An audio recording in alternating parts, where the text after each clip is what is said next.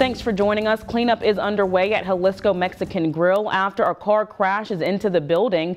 Columbus Police Chief Fred Shelton says the driver allegedly lost control of their vehicle and drove into the restaurant just before 10 p.m. on Saturday night. Our Takia Cummings speaks with the staff about the moments leading up to the accident. That's just not something we don't even think of, really.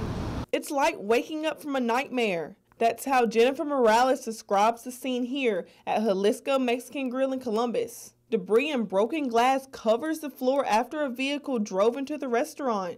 Morales is a waitress at the restaurant. She says it was 10 o'clock on Saturday night when a car crashed into the wall of the building. The car was coming from that direction, and it just crashed in there, and my boss was at the register doing cut for the night, and another employee was sitting there talking to him by the register. Immediately following the crash, owner Jose Murillo made sure all customers were safe and unharmed. He said he did have two customers sitting towards the other side, and they ran out running, and he took them through the back just in case the car was to explode or anything, and he just didn't want no one to get hurt. One employee sustained minor injuries. No other injuries are reported in the incident. Morales says now it's time to clean up. The impact left light fixtures hanging barely from the ceiling.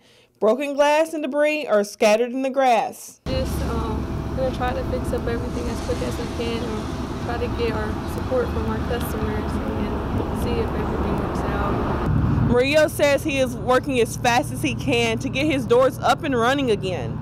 In Columbus, Takia Cummings, WCBI News. Columbus police continue to investigate the incident. Also, the driver has non-life-threatening injuries.